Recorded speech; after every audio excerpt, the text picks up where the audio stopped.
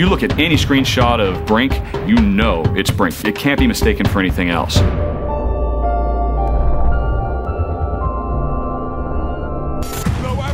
When we first started talking about this game, we did kind of have this vision of a super photorealistic game. Well, everyone's done the realistic thing. We didn't want to do something that's done 1,000 times before.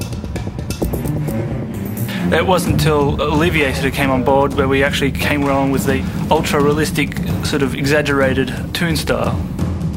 Olivier and I argued about that stuff for a while. Olivier had this vision for the artistic style of the game, the characters, the environments, and he's stuck with it.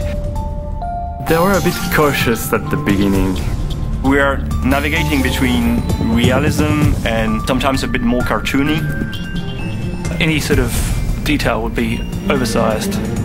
Because of this really fast-paced action and combat game, you have to quickly identify who's in front of your gun. So having this kind of exaggerated style makes things easier for everybody. Yes. The facial animation, that's something that is quite difficult to achieve. If you remove just a little bit of expression on an eyebrow, you have a very different result.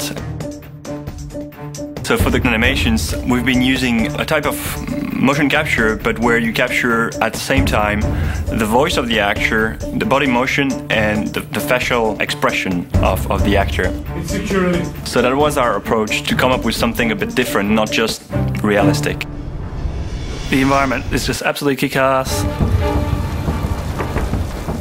For the Founders Tower, we used a clean white architecture style.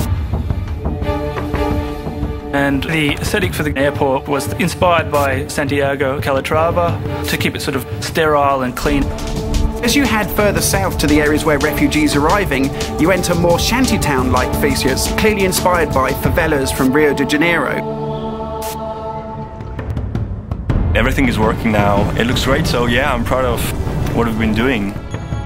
It's awash with colors. It's awash with vibrancy. It's a lived-in world that you can just, reach into the screen and feel like you understand it, like you're living there yourself. It's absolutely perfect. In fact, right now, Olivier has a huge piece of paper on the back of his screen. We proved that the style was working. Color is back in shooter games.